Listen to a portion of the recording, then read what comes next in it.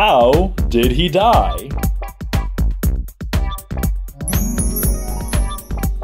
First up, Banshee, veteran X-Man possessing the ability to produce a sonic scream. Was he A. felled by a nasty bout of laryngitis, B. trampled by a rampaging juggernaut, or C. caught in the middle of a collision of two airplanes? The correct answer is C. Unable to stop an airplane sent on a collision course by vengeful former X-Man Vulcan, Banshee was killed along with hundreds of civilian passengers.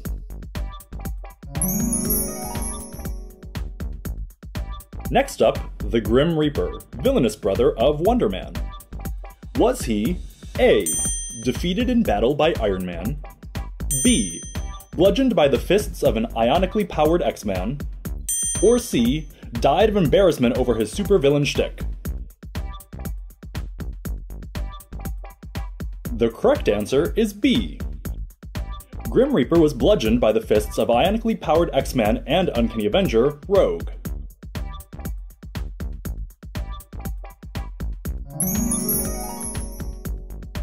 Next, we have the Sentry, near-omnipotent member of the Avengers. Was he A.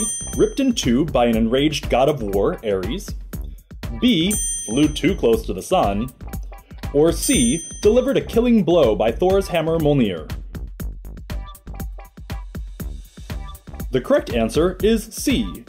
Temporarily free of the grasp of the dark side of his own nature known as the Void, the Sentry is felled by Thor before he can be possessed once more. And last, we have Daken, Dark Avenger and son of X-Man Wolverine. Was he A. brained by mutant telepath Professor X, B. drowned by his own father, Wolverine, or C. hunted down by his biological half-sister clone X-23? The correct answer is B. The final showdown between Wolverine and his estranged son Daken ended with Wolverine drowning Daken as he imagined what their life together as father and son could have been.